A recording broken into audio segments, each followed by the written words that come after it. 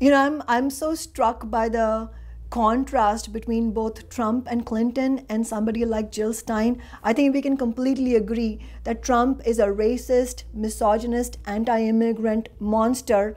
But the astonishing fact of this year's election is that Hillary Clinton, has had the hardest time pulling ahead of him, and she finally has only after the most egregious news about Trump's behavior has come out. And I think this is the message that should not be lost by those who are fighting for social justice, that while we absolutely want to do everything in our power to keep Trump and Trump-like people out of the White House, we also need to understand that the vast majority of America is completely disenchanted and disgusted with corporate politics of the kind that Hillary Clinton and the Democratic Party establishment, and that is absolutely central to our discussion of how we move forward for working people. That is why I am supporting Jill Stein for president.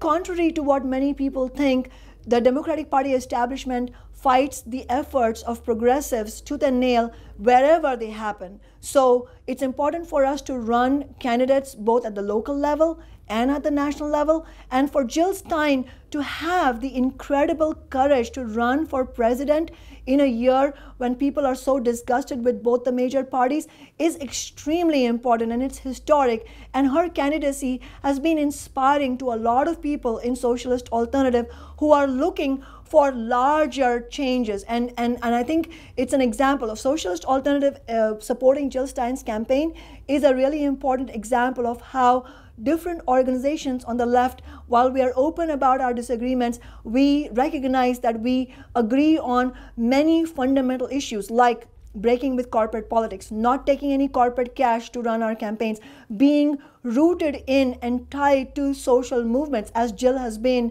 in order to build our electoral strength as well. Because we have so much common ground, I think it's really inspiring that Jill is running. Socialist Alternative is so delighted to support her candidacy, and we look forward to building on this in the future years in order to fight against corporate politics.